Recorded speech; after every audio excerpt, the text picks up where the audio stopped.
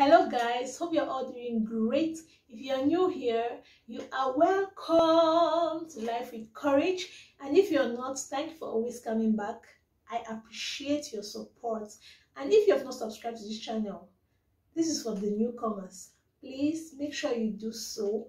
Stop coming and watching and going without subscribing. I'm begging you, please subscribe so that the family can grow. So in today's video, we're talking about something that most mothers, let me say 80 to 90% of mothers experience with their babies. It could be from 6 months of age or 5 months of age to about 2 years old. This is called baby separation anxiety. And when you hear anxiety, it means panic, it means fear or something. So stay glued to this video in order to learn more about it and how to manage it.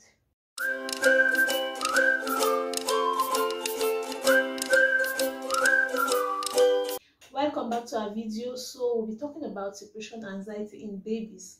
For those who do not know, I am a first-time mom to a 7-month-old. She's 7 months. She's not yet 7 months old, guys. She'll be 7 months old next week.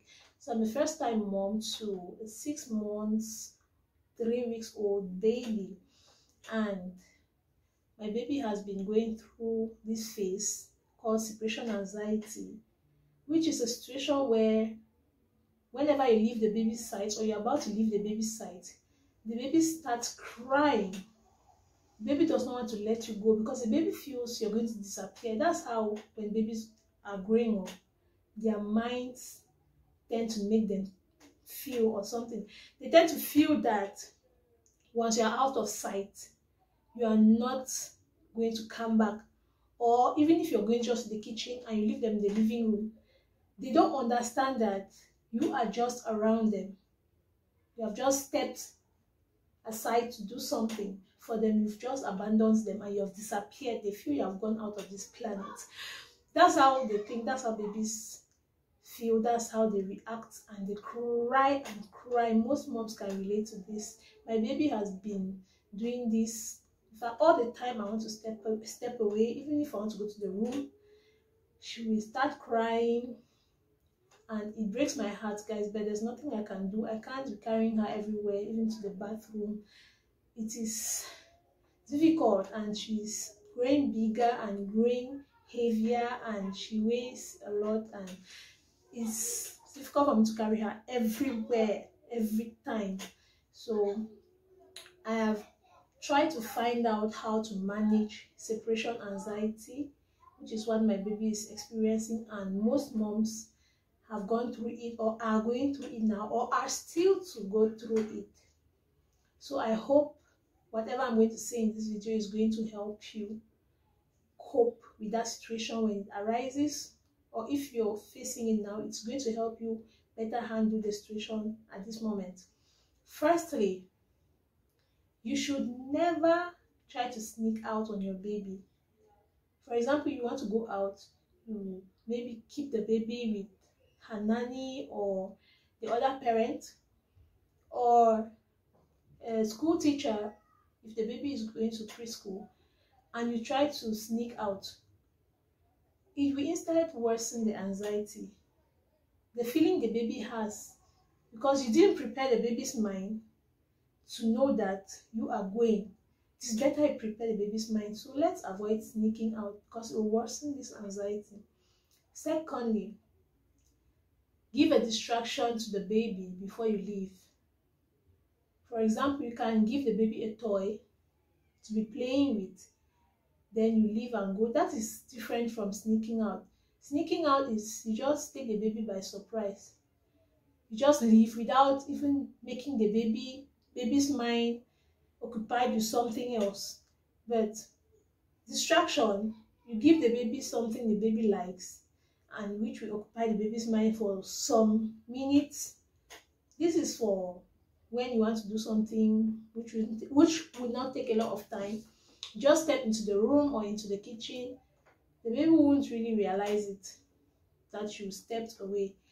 Also, the third point, which is making sure the baby is comfortable before you leave. If you are to leave the baby with a nanny or sure the other parent or anybody taking care of the baby, it could be the grandparent, the sibling, make sure you hand over the baby, sit down for about 1 to 2 minutes. Do not overdrag the procedure. Do not overdrag it because it will lose its essence.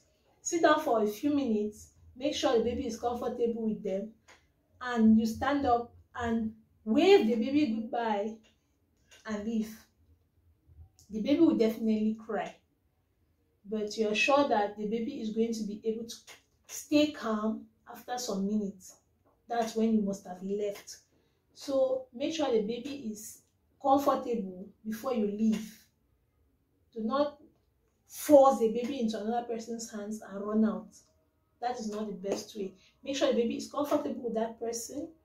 Sit for some time, then you can get up and leave.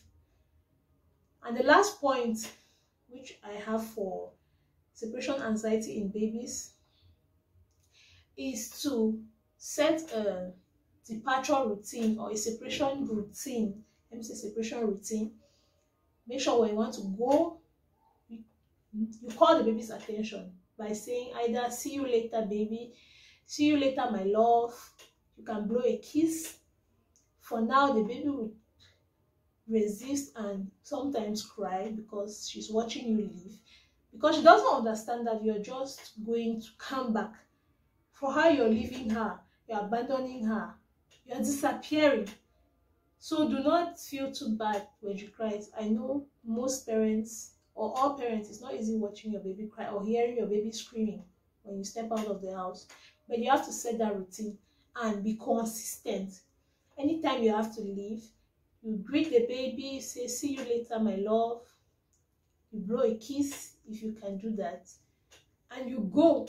Do not do that and stand there and start playing again with the baby. You confuse the baby. The baby will not understand what is actually happening and what you are trying to set. So firstly, make sure you do not sneak out on the baby. Secondly, give a distraction to the baby if you are just stepping out for some minutes, out of sight for some minutes.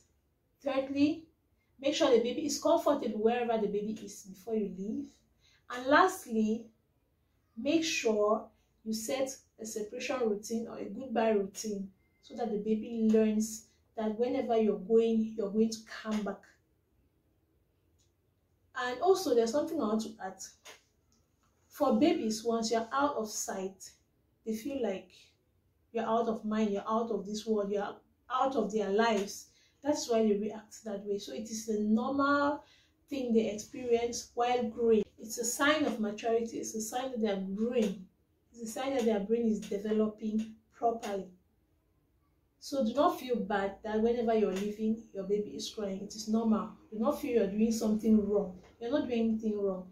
What you need to do now is learn how to manage this separation anxiety, which is going to be beneficial for yourself and for the baby and for anyone around. Thank you so much for watching this video till this point. If you have not subscribed to this channel, I reiterate, please subscribe. Stop watching and going away. And if you like this video, please give it a thumbs up, and also check out other videos on my channel. You could be interested in any, and please leave us a comment so that we know how you feel about the video. Tell us how your experience is with the baby, if you are experiencing separation anxiety, and how you're managing it. See you guys in the next video, and goodbye.